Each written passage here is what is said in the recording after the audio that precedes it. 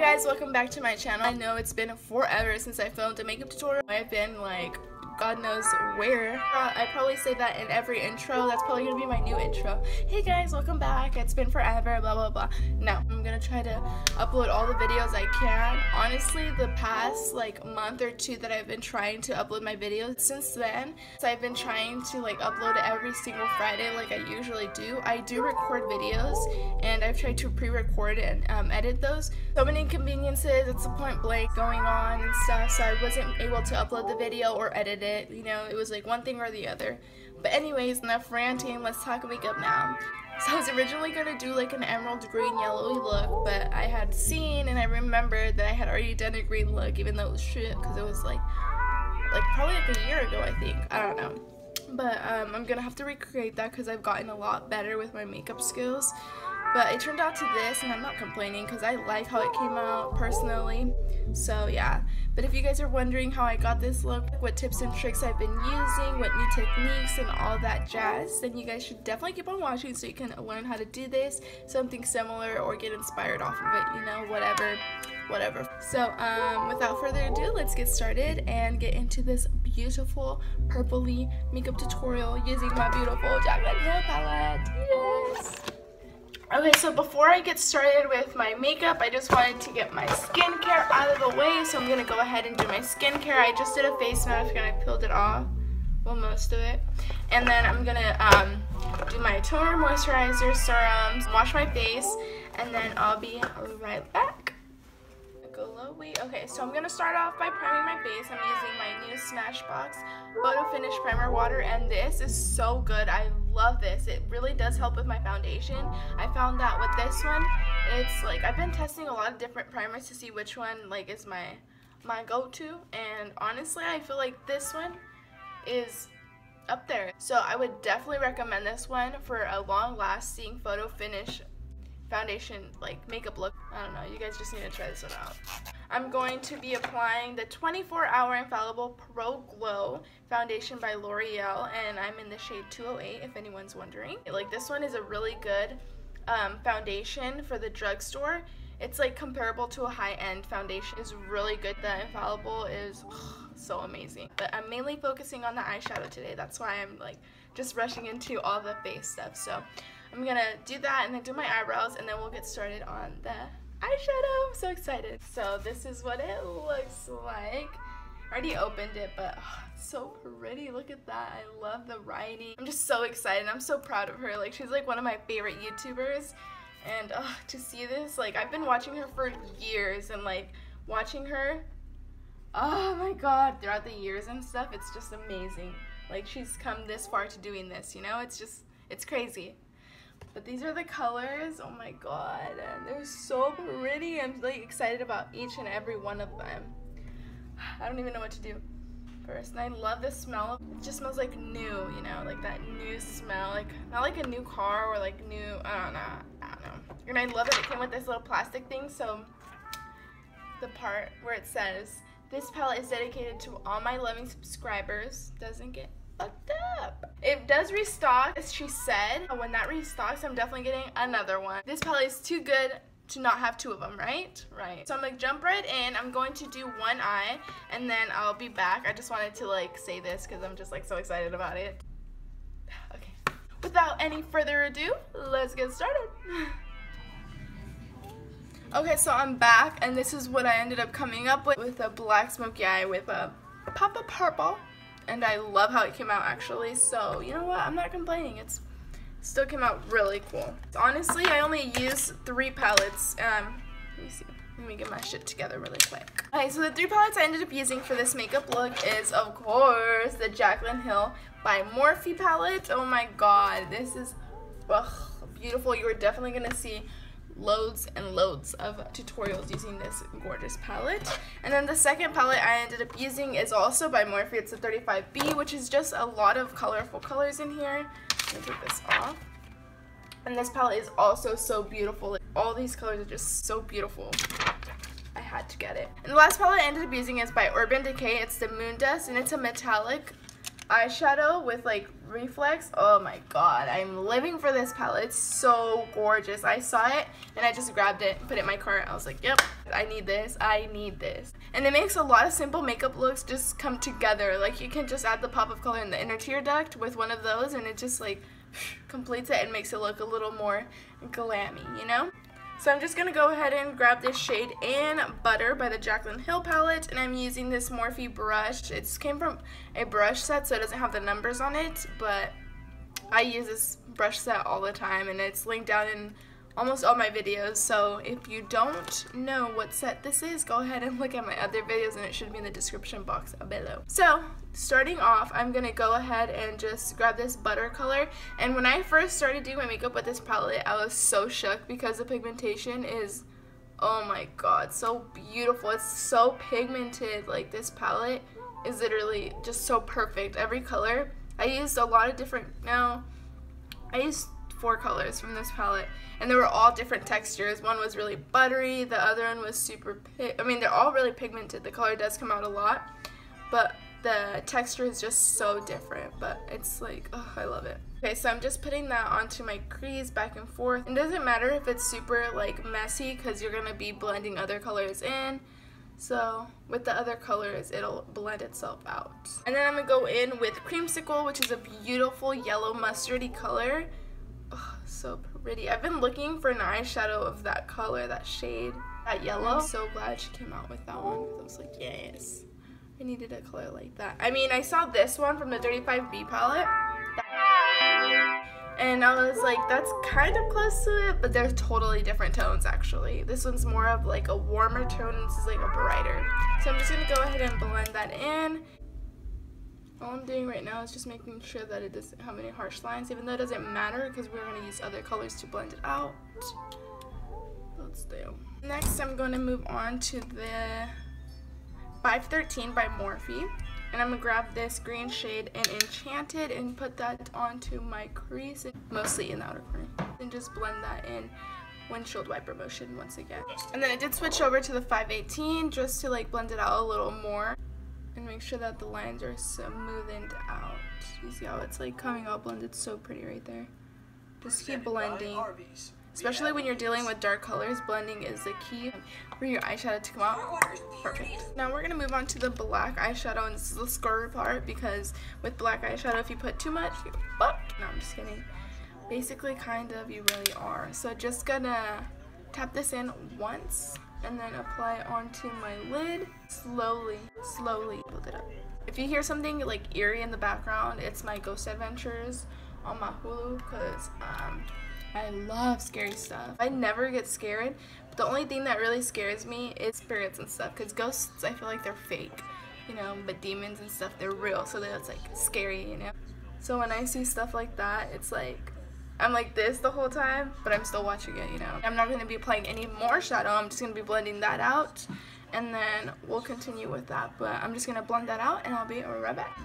So now I'm going to go in with the 518 brush, and I'm going to go in back with Creamsicle very lightly, and then put it onto my crease. You see how right there it's like super black, and right here you can't even see my transition color anymore. I don't want it to be too harsh, so Creamsicle color is going to help to kind of diffuse it a little more and make it gradient and just look better blended. Yeah, I don't know what I mean. These colors blend so well, so good. I love it. Okay, so now that I got that done, I'm going to get my Morphe Prep and Set spray and just very little spritz it on my finger. Here we go, just that much. And then I'm going to go in with Royalty, which is a beautiful purple color. And it's this shade right here, so pretty. I'm going to apply that onto the center of my lid. Just dab it on. And look at how pigmented that is. So pigmented. And this color is so pretty. It's a foiled purple color. I love it. I'm going to use the Morphe M506, which is a small little blending brush, like a detailing little tapered blending brush. It's so cute. And I'm just going on the crease right there, making sure that it's blended out perfect. And then whatever is left on my finger, it's so pigmented. Look at that. I'm gonna put it onto my bottom lash line. It's okay if it's messy and smudgy, because because I'm gonna smudge it out and smoke it out anyways. So with that same 506 brush, I'm going in with Twerk. And I'm going to apply that on the outer V of my eye and just blend it up. I'm just gonna blend it out to make it a smokier, darker look. Okay, so now I'm gonna go in with the Moon Dust. Finally, the Urban Decay Metallic Beautiful color. It's just so pretty. And I'm gonna go in with Magnetic, which is the purple shade right here. And I'm just gonna apply that into my inner tear duct, my inner eye, and just make that pop. And I love this eyeshadow color because it has blue little foiled metallic colors in there, like little sparkles. And then I'm gonna go in with Element, which is just a little pink shade right next to it, to add a little more purpley toned into there, because Magnetic is more of a blue shade. So now I'm gonna go ahead and line my lids. I'm gonna use this Jordana retractable pencil, and it's called Purple Fusion. It's this one right here. So I'm just gonna go ahead and line my waterline. So with the E36, it's just super small little pointed tapered brush. No, it's a pencil brush, not a tapered brush. I'm gonna go in with Soda Pop. I'm gonna smudge out my waterline. Blend, girl, blend. So to clean up this nonsense, I'm going to use my Tarte Shape Tape Concealer in light medium, if anyone's wondering. And this gives off a lot of product, so I always like to just like clean off the edges like that, because I don't need that much concealer, you know. And I'm going to very lightly and very carefully, closely line this part right here.